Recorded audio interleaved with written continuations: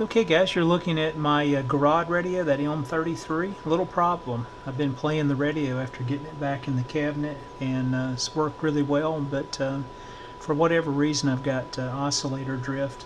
First thing I did was grab a replacement 6A7 tube, which again is the oscillator for this particular radio, thinking it may be defective. Placed another one in there that it seems to again have the same issue.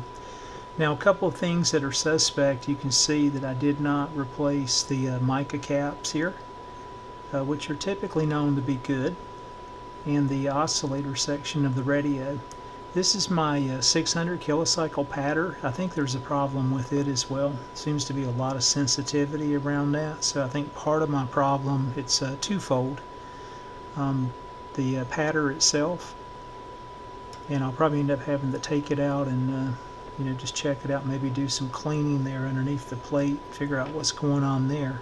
But I think I got things narrowed down using some component cooler as such, and then using some heat as well.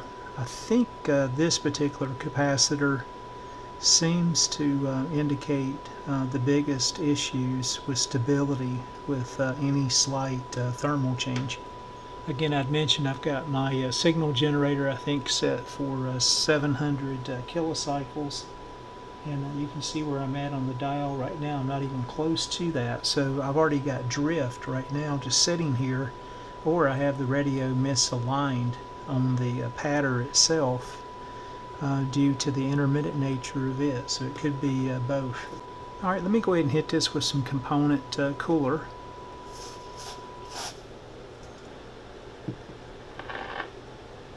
You'll hear the little bit of popping in the background. We got some storms moving in on us as well. Let's see where I'm tracking on the dial now.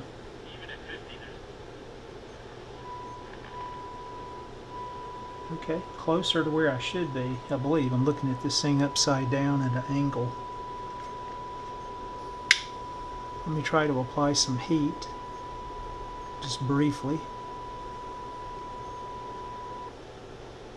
And you can see that I'm drifted again off frequency.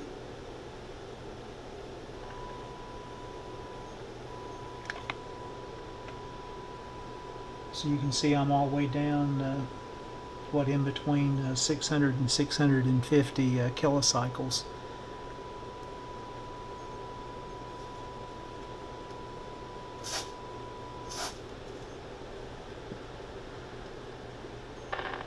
Let me get in here and get this particular capacitor replaced if these storms hold off. Again, I don't have the silver mica caps with great stability to put in here, but I'll place another cap in there on a temporary basis that should be better than what's here, and we'll see if we improve the stability here in the oscillator section. And again, I still got to get back over here and do some deeper checking on this pattern adjustment as well. You hear the radio just came back when that heated back up.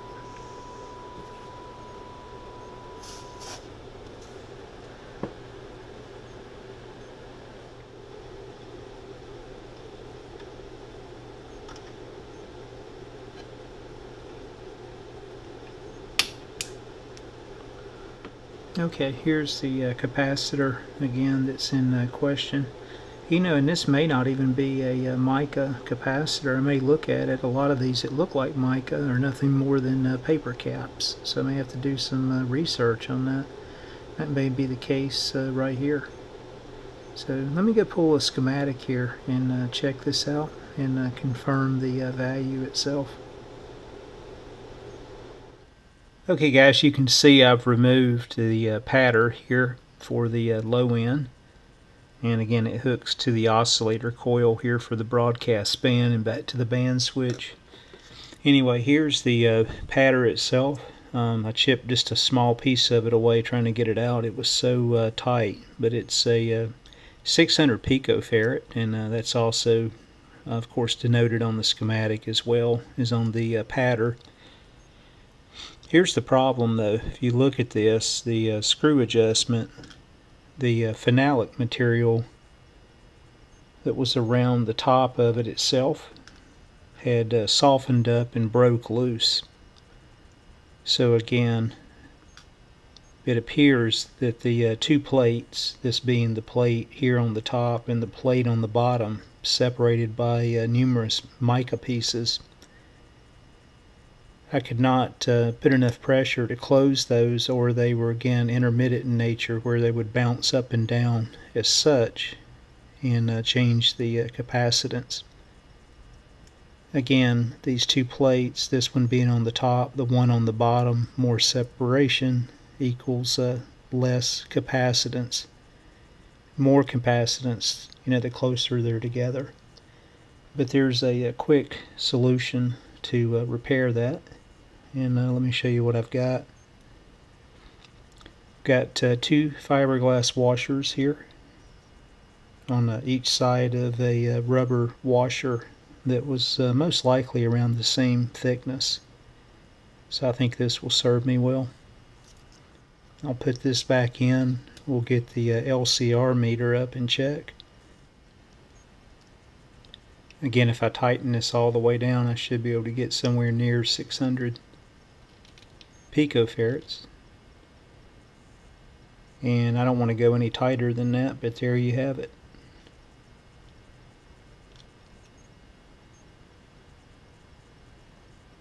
I may throw one more fiberglass washer on here on each side. I see just a little bit of bowing as I tighten this down.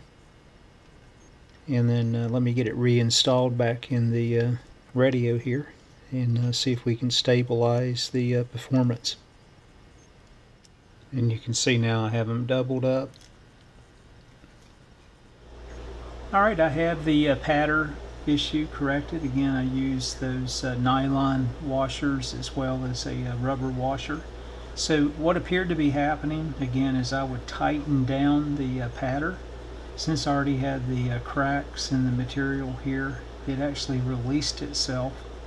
So I created more spacing between the plates, thus decreasing my capacitance over time. So that's why that was intermittent. And then here's this bizarre, we'll call it a mica capacitor. It actually may be a paper cap, but you can see the results here on the meter right now. A minute ago I was down in the 200 picofarad range. Now I'm in the 361. This thing should be reading around 1000 picofarads, so it's way out of spec. Then again, it changes, but you can see just by applying a little bit of heat, and again going back to some component cooler itself, I was able to quickly identify the defective cap. And while I was in there, there was another cap in that same oscillator side for the broadcast span, a 500 picofarad, and I went on and replaced it as well.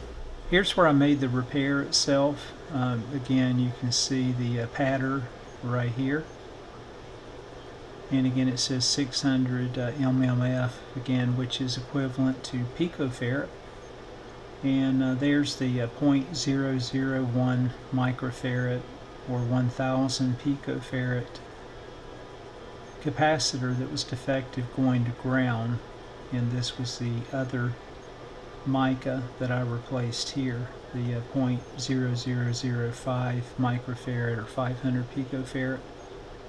Again, there's a few more in there in the other bands, but everything seems to be stable now. This is a keeper radio for myself, so if I have additional issues, I'll get in there and swap out the others. Anyway, I hope you found that helpful. Just shows what you can do again by using just a little bit of coolant spray, doing a little troubleshooting, and again, I probably should have done a wholesale replacement of these caps as well. And again, assuming this is a mica, I think the lesson learned is never assume that all mica capacitors are actually good. You can see this is way out of spec. one more look at it here. Let's see where we're at right now when we turn it back on. See how low it is. I was down in the 260 range, so 358.4 picofarads, and again I should be at 1000. So way out of tolerance. Thanks again, folks, for joining. Take care.